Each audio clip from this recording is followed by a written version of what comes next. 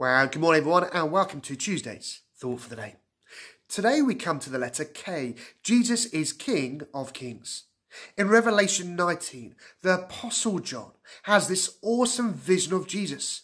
He describes him as the rider on the white horse who rules over the nations, coming to destroy the power of evil.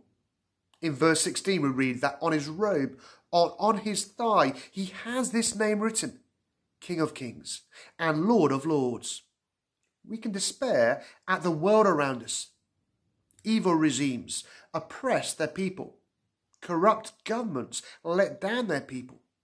Earthly kings and queens, emperors, presidents and other rulers can become so easily intoxicated with the power and fame and become autocratic. But Jesus Christ cuts them down to size. No earthly ruler is a match for Jesus. There is no higher authority. Jesus rules over the nations today, even if we don't always understand his sovereign plans and purposes.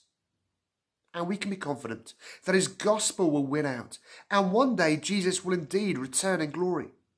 And then all evil will be destroyed, and his kingdom will be an everlasting kingdom.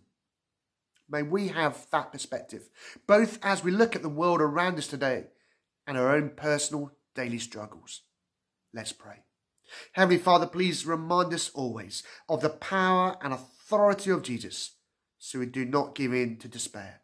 In Jesus' name, Amen. Have a good Tuesday. See you tomorrow.